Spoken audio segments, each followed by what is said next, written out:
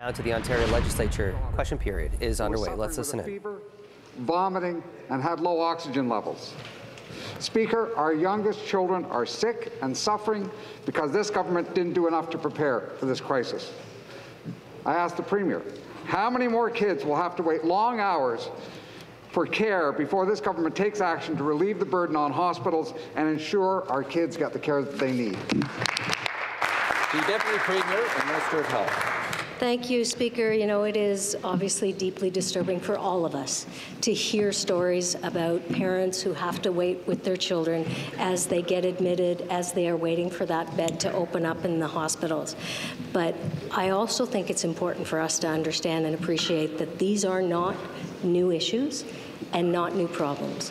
We were left, frankly, with a health system that was in dire need of investments. Our government has made those investments. We continue to make those investments.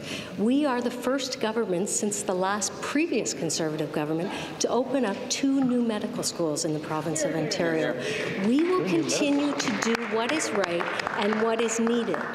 But yes, I do find it disturbing when we hear stories about how parents have to wait for that bed to become available and the child to ultimately be in a hospital room. Thank you. A supplementary question, the member for London West. Thank you, Speaker. Again to the Premier.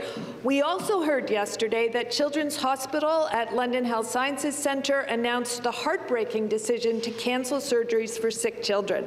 Inpatient bed occupancy is higher than any other time during the pandemic, despite the hospital's efforts to expand capacity and to move children to the adult ICU. The Director of Pediatric Critical Care says the crisis is getting worse every day, and they don't know how long the cancellations will last. Speaker, we've been hearing that this government has a plan for the crisis in our pediatric hospitals. How can the Premier possibly defend a plan that causes sick children and their families to suffer? Thank you, Speaker. I've said it before and I will say it again. Status quo isn't working.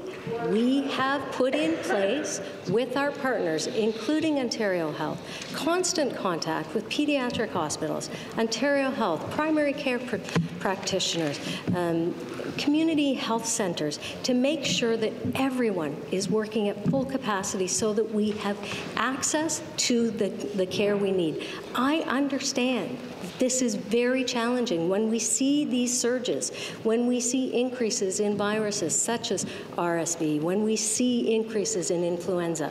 What I would ask respectfully is that all of us make sure we are part of the solution by encouraging our constituents to get that flu vaccine. If you haven't yet received your booster shot for COVID-19, do it. That will make a difference in our hospitals, in our primary care facilities, and ultimately protect our children.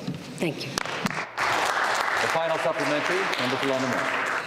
Speaker, one of the sick children who is suffering is a 2-year-old girl diagnosed with tuberous sclerosis complex 2 at the age of 6 months. She experiences up to 5 seizures a day, which could delay her development. Her parents have been waiting since April for a 5-day, 4-night-long EEG at London's Children's Hospital to determine the best treatment options. The procedure was finally scheduled for last week, but her parents have now been told that it will be postponed indefinitely. Speaker, this government's so-called plan is devastating for families like my constituents. Why did the Premier fail to provide the supports and resources needed by Children's Hospital and other pediatric hospitals to prevent surgeries and procedures from being cancelled?